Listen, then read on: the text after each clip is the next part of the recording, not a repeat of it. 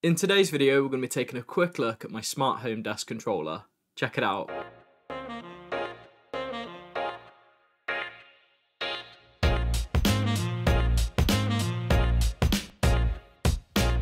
What's going on, guys? I hope you're all doing well. A few months ago, I showed you a little snippet of a desk controller that I've been working on, and since then I've been super busy, which just really hasn't left me with any time to test and play and tinker with this little device, which is where I thought you guys could come in. For today's video, I've teamed up with Flexispot to create a small challenge for you guys to basically take the design that I'm going to show you in just a second and just enhance and improve it for your chance to win one of their awesome standing desks. And if you don't know who Flexispot are a huge manufacturer of ergonomic standing desks as well as other office and home furniture. Personally, I've been using Flexispot Desks for the last 4 years now, and honestly, these things do not disappoint. The setup is super simple, requiring minimal tools and effort, and depending on the model you choose, it's usually just a case of assembling the legs and frame, and then a case of screwing in the tabletop. There's a huge range of different materials to choose from, and over the years I've had the all-white chipboard top, some of the walnut tops, and most recently this absolute beast, which is the bamboo top. What I love most about these desks is just how solid and sturdy they are. My setup contains a bunch of hefty monitors, my PC, a pile of random gear, and lots of other random stuff that's usually scattered all over my desk. But this desk has no problems standing and sitting, and it has no problem with shaking or wobbling, and most importantly, I can have the desk move about without worrying about spilling my tea. With the feet of the desk, there's also the option to add casters, so I bought some additional casters for mine just so I could pull it away from the wall, so I can get behind the PC to do any of those maintenance things that you want to do. One of the best features about these desks though is the fact that all of the desk controllers feature an additional control port that you can use to plug in and tinker away, which brings us back nicely to today's project because that's exactly what we're doing. On my desk I've got the Stream Deck Plus, which is Elgato's configurable, customizable, clicky button, touchscreen, twisty knob thing, and it's great. You can give it access to Home Assistant, which will allow you to control all of the devices in your home, and I've been using it to just control the lighting in my house, so I can toggle them on and off and I can adjust the brightness. It's actually become my go-to, and it's the main way that I've been adjusting everything in my office, just because it's super convenient and it's at arm's reach. However, it does cost over £130, and when I turn my PC off, it ceased to exist, which means I can't use it anymore. There's actually quite a lot of times where I'm just sat at my desk and the PC is off, and it just turns the Stream Deck Plus into this giant hunk of plastic that can't control anything. And of course, I could just use my phone or my voice or even some smart home buttons to control the things that I want, but where's the fun in that? Instead, what I've decided to do is just take the hard route and tinker and design my own thing that does the thing that I want it to do. For this project, I had a couple of different bits of criteria that I wanted it to meet. Of course, I want it to work with Home Assistant, I wanted it to be ESP based, and after using the Stream Deck Plus, I decided that the favourite input that I had was a touchscreen, and using a touchscreen I can obviously customise and design the display to be whatever I want it to be and place and position and colour things however I want them to be, so I went with the touchscreen. For the touchscreens, I decided to pick up some of the Nextion basic displays, which are available over at Amazon and also at ITED, and I went with these just because it helped keep the cost down, because I wasn't sure if this was going to be the final display that I used. Maybe I might swap to something else, but it kept the cost down, and I'm also quite familiar with this type of display thanks to the many Sonoff NS panel videos that I've done. To customise the displays, I've been making use of the Nextion editor, which is a little bit janky, but it does work.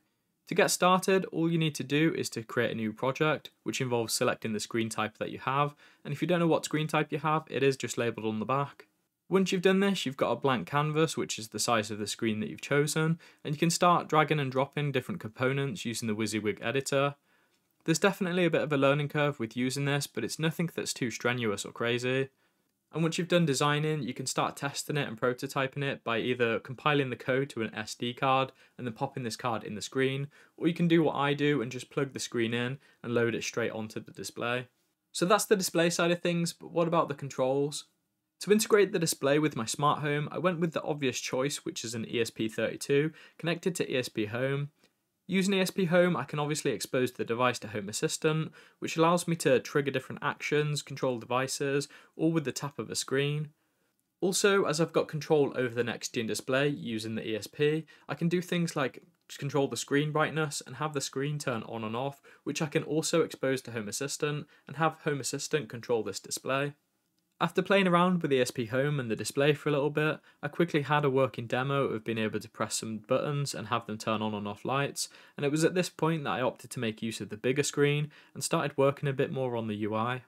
With the display and controls all working, it was time to combine these and fit all of the spaghetti inside of a nice housing, so the next thought process was, where do I want to place it?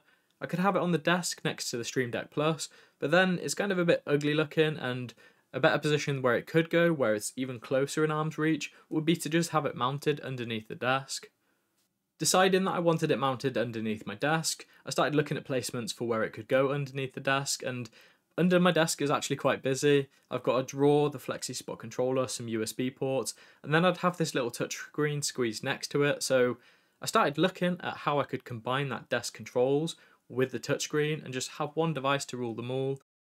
A quick Google search led me to the comprehensive Lock It Motion IoT project, which is just a massive guide that tells you about all of the different controllers and everything you need to do to set up your own desk and the different comms and different communications you need to set to control your desk. So a sliced Ethernet cable and a couple of Wago clips later, and I had this monstrosity. Combining all of this has led me to this Frankenstein, but this Frankenstein allows me to control all of my different smart home devices. I can use a touchscreen to navigate and control and do the different things that I want to do. I can have the desk go up and down, I can have the desk go to a set preset, and it just does what I want it to do. It is a bit of a Frankenstein, but I have started working on ideas and plans to tidy up all of the cabling and to create a better housing for this, but this is the point where I'm at to share this with you guys, for you guys to take it and to do something cool with it, and to create your own ideas and potentially win yourself one of these Flexispot desks. Hey, Mark from the future here. Just in case you happen to be watching this video at the time it goes out, this video was actually filmed a few weeks ago and the challenge time is actually a bit different to when I said, so if you happen to be watching it now, make sure you check the link in the description below because that contains the exact date for when the challenge closes. Back to your video. To enter this challenge and to potentially win yourself one of Flexispot's standing desks, all you need to do is just send an email over to deskchallenge@markwhattech.com, followed by your submission, and your submission can be pretty much whatever you want it to be, whether that be a written document, some images, some photos. Images and photos are the same thing, but some videos, a 3D mock-up, 3D render, STL files, pretty much whatever you want it to be. Just be sure that whatever you do submit, you are happy for it to potentially be seen by other people, as in a future video I may show off some of the cool submissions, so go as crazy and go as wild as you want. To get you started, I will also be sharing the files and all of the bits of code and everything that I've used for this Frankenstein project, and you'll find details for all of those over at GitHub and also at my Patreon. The challenge will run till the end of March, at which point I'll pick my favourite submission, and that person will win the standing desk. I'll also be releasing a full how-to guide on this project, so if this is something that you want to build for your own desk, there'll be a full guide on how to do that. And if you are interested in seeing that, be sure to leave this video a like. And if you're not already, hit the subscribe button and ding dong the notification bell, and you'll be alerted to any future video that I do. A massive thank you to Flexispot for helping out with this challenge, and also for my desks. You'll be seeing a lot more of these desks in future videos, and also in some of the workshop content that I'm doing, but that'll be a whole other thing and it's one for another video. But there we go guys, thank you for watching and I'll catch you in the next one. Cheers.